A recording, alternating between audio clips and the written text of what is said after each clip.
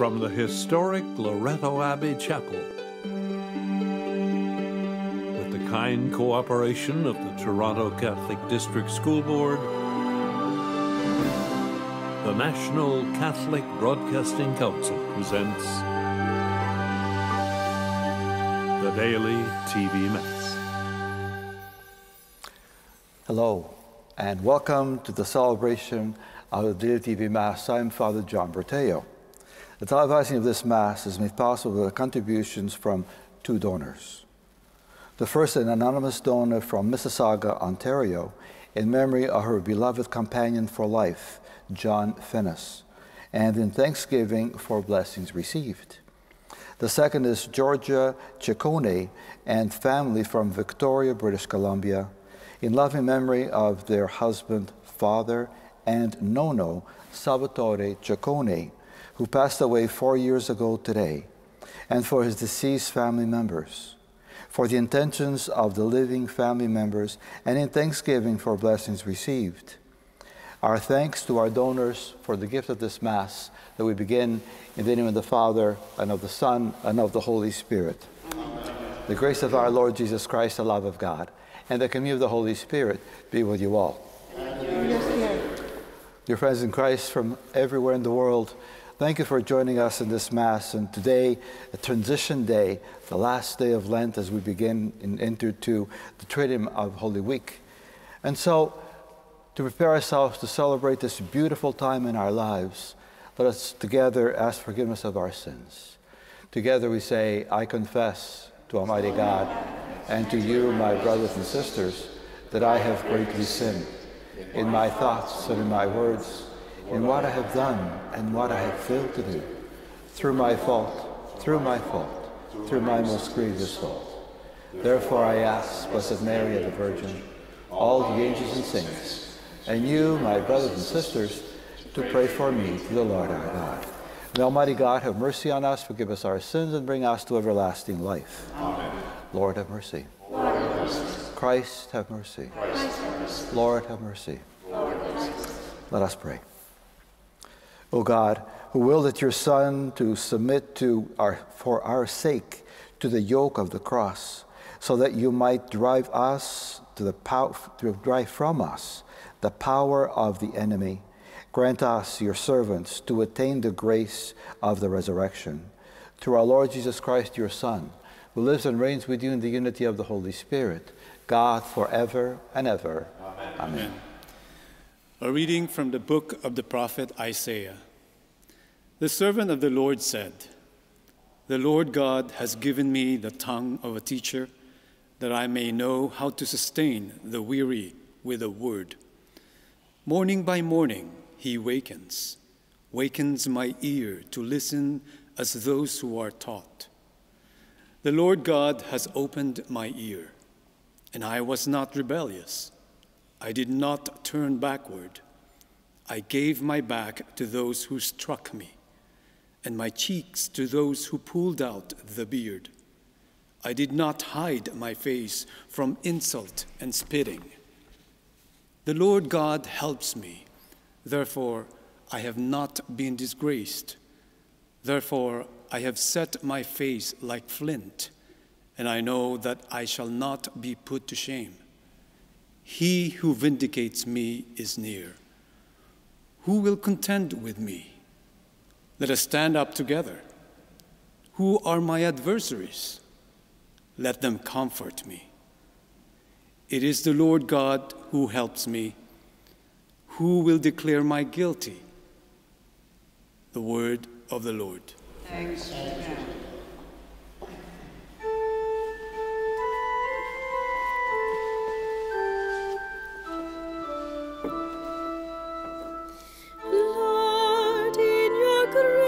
to God.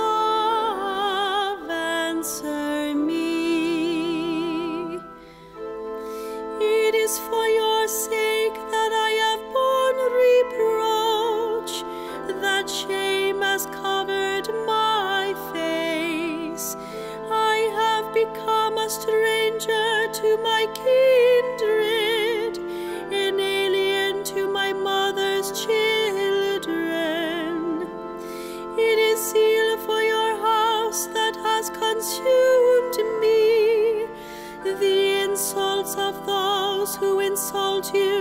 have fallen on me.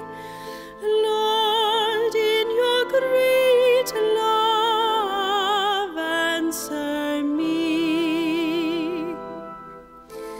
Insults have broken my heart, so that I am in despair. I looked for pity, but there was none, and for comforters, but I found none. They gave me poison for food, and for my thirst they gave me vinegar to drink. Lord, in your great love, answer me. I will praise the name of God with a song. I will magnify him with thanksgiving.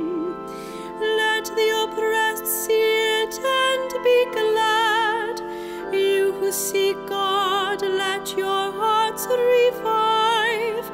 For the Lord hears the needy, and does not despise his own that are in bonds.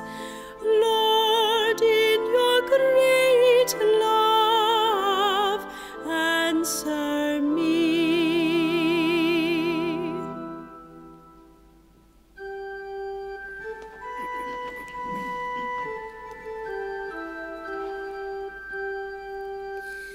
Praise to you, Lord, King of eternal glory. Praise to you, Lord, King of eternal glory. Hail to you, our King, obedient to the Father. You went to your crucifixion like a gentle lamb. Praise to you, Lord, King of eternal glory.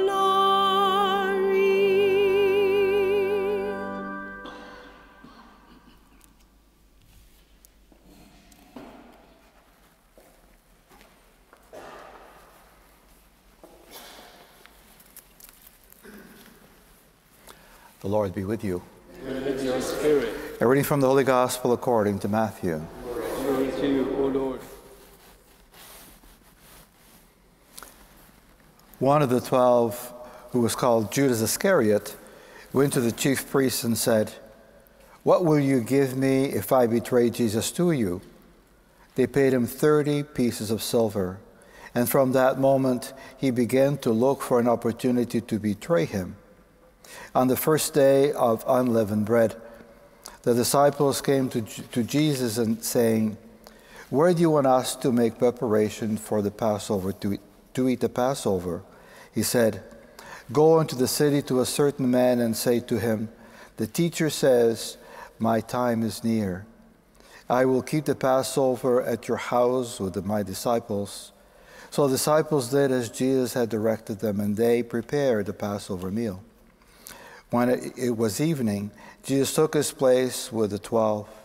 And while they were eating, he said, "Truly I tell you, one of you will betray me." And they became greatly distressed and began to say to him one after another, "Surely not I, Lord." He answered, "The one who has dipped his hand into the bowl with me will betray me. The Son of Man goes as it is written of him. But woe to that one by whom the Son of Man is betrayed. It would have been better for that one not to have been born." Judas, who had betrayed him, said, "Surely not I, Rabbi." Jesus replied, "You have said so." The Gospel of the Lord. Praise to you, Lord Jesus Christ. As you may have remembered from yesterday's homily, we continue to reflect on the events of that day of the Last Supper. And so I offer you some points that you might want to consider in your own life as to maybe going back in memory through the Gospels, what was taking place. So then again, as we enter into Holy Week starting tomorrow and the last time you'll see us using these colors, we prepare ourselves to enter more deeply into what has happened with Jesus at that time and what he did for all of us. You see, a number of commentaries have offered us reflections both on what took place during Holy Week, as well as commentaries on what Jesus might have been thinking, knowing what was going to happen to him, and who was going to betray him. For a few pieces, 30 for example, in fact, 30 pieces of silver. My reflections are taken from two sources, Laudate and my daily prayer book. Let's begin by asking the question, why did Judas betray his master? Was he motivated by greed? Maybe disappointment with Jesus because he did not react quickly with anger, as many people do then and even today. Or it may have also been that Judas never intended for his master to die. Maybe he thought Jesus was moving too slow and not acting fast enough in setting up his messianic kingdom. And in brief, being impatient is something that many of us possibly suffer from as well. Are you patient no matter what is happening in your life? Perhaps Judas wanted to force Jesus' hand by convincing him to act quick and act with anger. The commentary continues, Judas' tragedy was his refusal to accept Jesus as he was, kind, patient, loving, a perfect model for each one of us. Do you then know people who are over greed, overpowered, and will do anything out of greed, maybe whatever, power, money, prestige, whatever that might be, that they'll do just about anything to get ahead, sometimes even stepping on others. Let's think about what Judas said to Jesus, rather to the Jewish priests. And I quote, "What will you give me if I give him over to you?" You see, Judas was willing to take money in exchange for handing over the Word of God, our Savior who came to redeem us in perfect humanity. By the way, did you know that the number of coins that Judas was given was equivalent to the number of days that Jesus spent preparing for his mission before he started going into the desert? See, at the age of 30, he was baptized and began to preach the gospel. That's when his mission began for 3 days, for 3 years.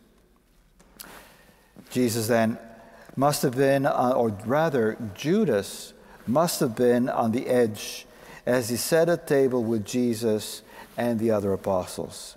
He probably was trying to make a conversation without seeming to be guilty, agitated, indifferent.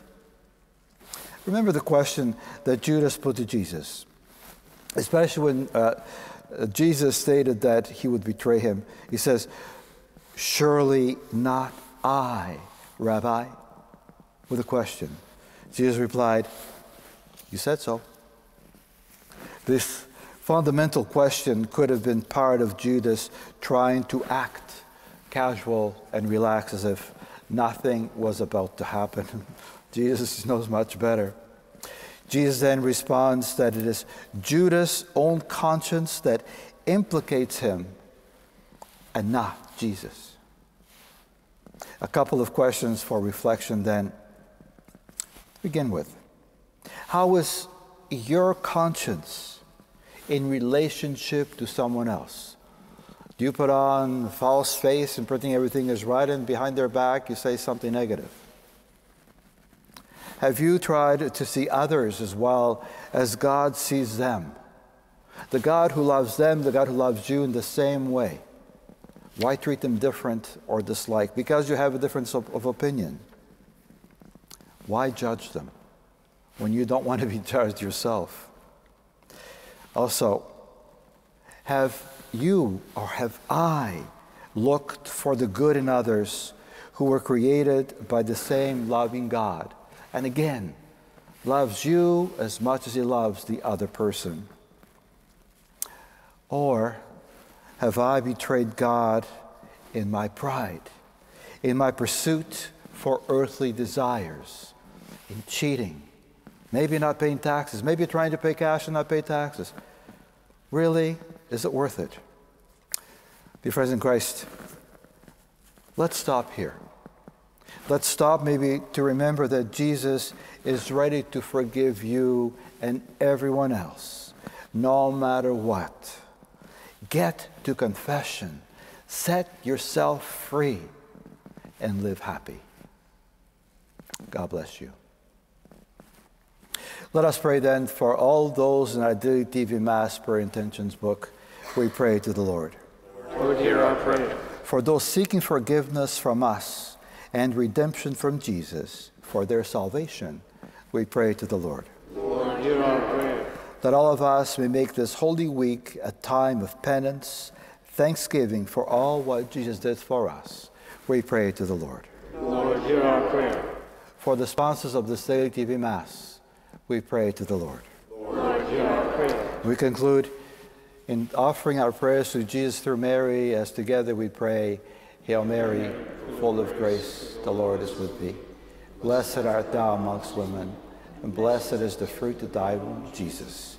Holy Mary, Mother of God, pray for us sinners, now and at the hour of our death. Amen. Our Lady of Sorrows, pray for us.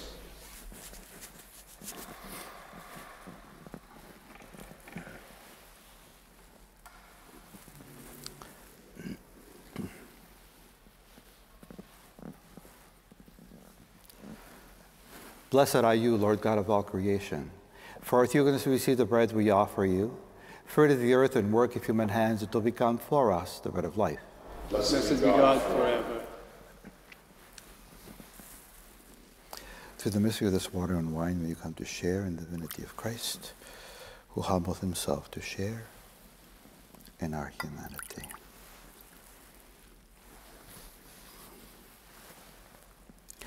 Blessed are you, Lord God of all creation. For with you going to receive the wine we offer you, fruit of the vine and work of human hands, it will become our spiritual drink. Blessed be God forever. Lord God, Lord, wash me my iniquity and cleanse me from my sins. Thank you. Pray, brothers and sisters, that my sacrifice and yours be acceptable to God, the Almighty Father. May the Lord accept the sacrifice with your hands for the praise and glory of his name, for our good and the good of all his holy church. Receive, O Lord, we pray, the offerings made here, and graciously grant that, celebrating your Son's passion in mystery, we may experience the grace of its effects. Through Christ our Lord. Amen. The Lord be with you. And with your spirit, Lift up your hearts. lift them up to the Lord. Let us give thanks to the Lord our God. It is right and just. It is truly right and just, our duty and our salvation, always and everywhere to give you thanks, Lord, Holy Father, Almighty eternal God, through Christ our Lord. For the days of his saving passion and glorious resurrection are approaching, by which the pride of the ancient foe is vanquished, and the mystery of our redemption in Christ is celebrated. Through him, the host of angels adores your majesty and rejoices in your presence forever. May our voices, we pray, join with theirs in one chorus of exultant praise as we acclaim. Holy, holy, holy Lord God of hosts, heaven and earth are full of your glory. Hosanna in the highest. Blessed is he who comes in the name of the Lord. Hosanna in the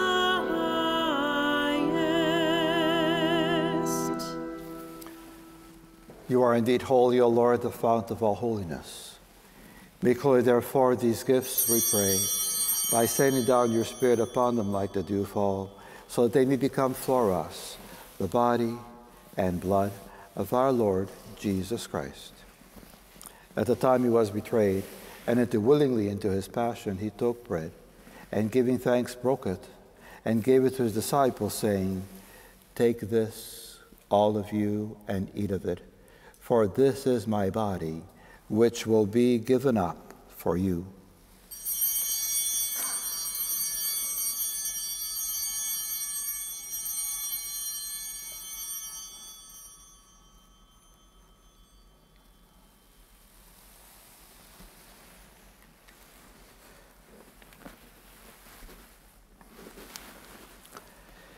In a similar way, when supper was ended, he took the chalice, and once more giving thanks, he gave it to his disciples, saying, "Take this, all of you, and drink from it, for this is the chalice of my blood, the blood of the new and eternal covenant, which will be poured out for you and for many for the forgiveness of sins.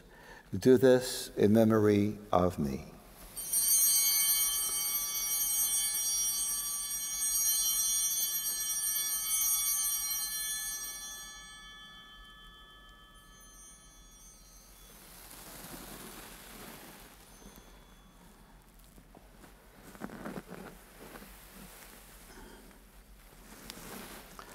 The mystery of faith.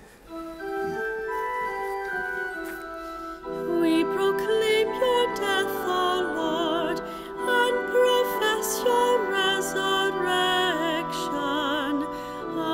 until you come again.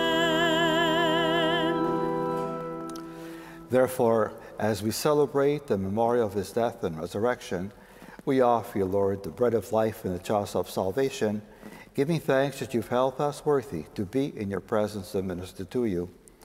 Humbly we pray that, partaking of the body and blood of Christ, we may be gathered into one by the Holy Spirit. Remember, Lord, your church spread throughout the world, and bring it to the fullness of charity, together with Francis our Pope and Francis our Bishop and all the clergy. Remember also our brothers and sisters who have fallen asleep in the hope of the resurrection, and all who have died in your mercy. Welcome them into the light of your face. Have mercy on us all, we pray, that with the Blessed Virgin Mary, Mother of God, with Blessed Joseph, her spouse, the blessed apostles, and all the saints who please you throughout the ages, we may merit to be co-heirs to eternal life, and may praise and glorify you through your Son, Jesus Christ. Through him, and with him, and in him, O God, Almighty Father, in the unity of the Holy Spirit, all glory and honor is yours forever and ever. Amen. Amen.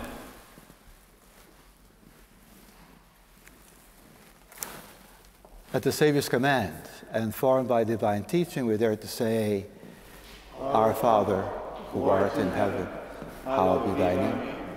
Thy kingdom come, thy will be done on earth as it is in heaven.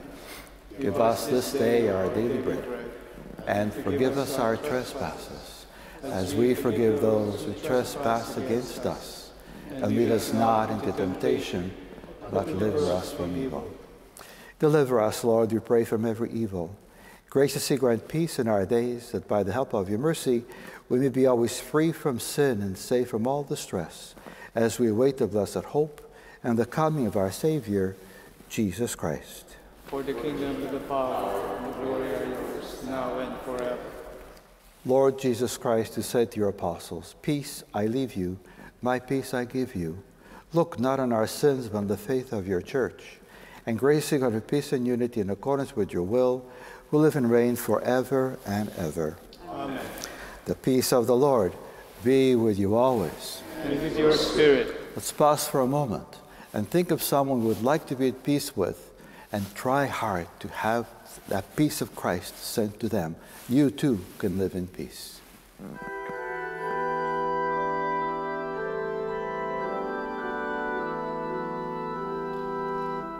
Lamb of God, you take away the sins of the world.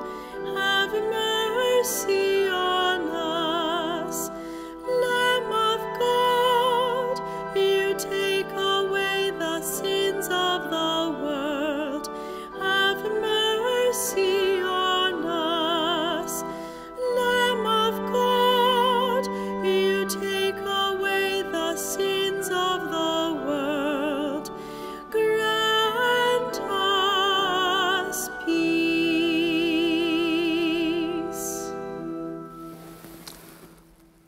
Behold the Lamb of God. Behold him who takes away the sins of the world. Blessed are those called to the supper of the Lamb. Lord, I am not worthy to enter in thy roof, but only say the word, and my soul shall be healed.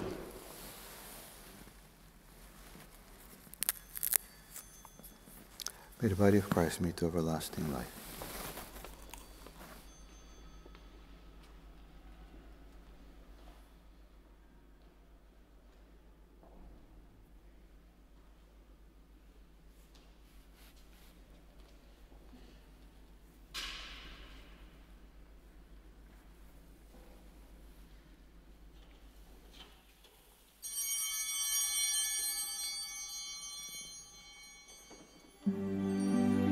Please join me now in this act of spiritual communion. My Jesus, I believe that you are present in this holy sacrament of the altar. I love you above all things, and I passionately desire to receive you into my soul. Since I cannot now receive you sacramentally, come spiritually into my soul, so that I may unite myself wholly to you, now and forever. Amen.